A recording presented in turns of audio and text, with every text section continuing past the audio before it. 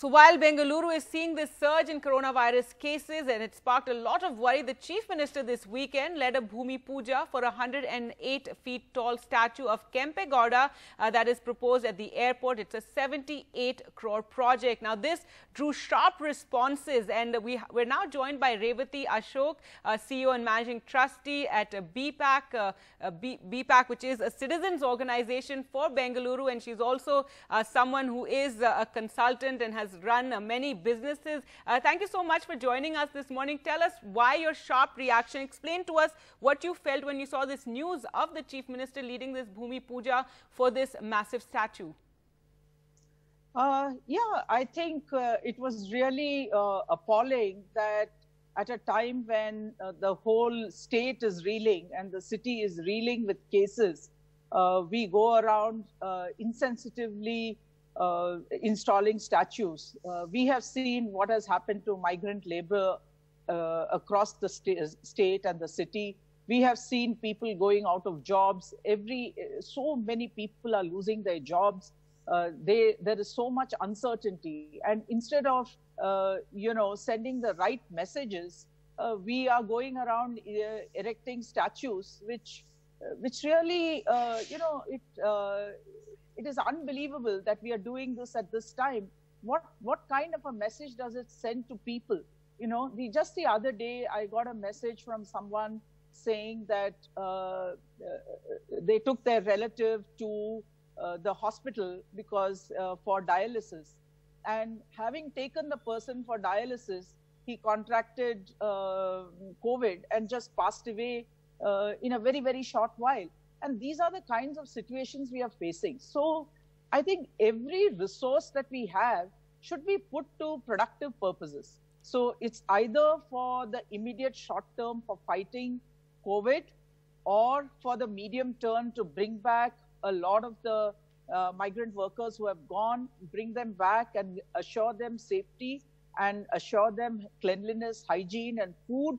And the third is to have a longer sustainable plan for the city.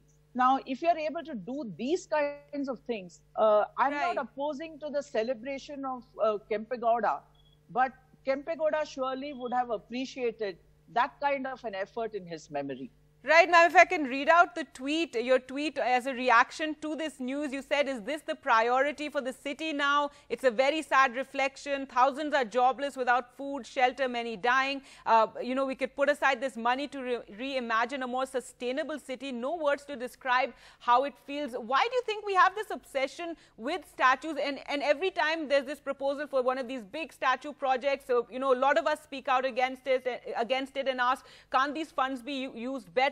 But now we're in the midst of a pandemic when we've really felt how, lacking we are in terms of our health care. And that really, I think, for everyone has been a shock. And also, it's something that should inspire us to now put everything we have into improving India's healthcare. And still we have money being diverted for these sort of projects, this massive statue, 78 crores going in for that.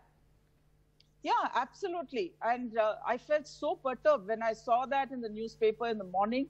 I said, this is the worst signal that governments can give.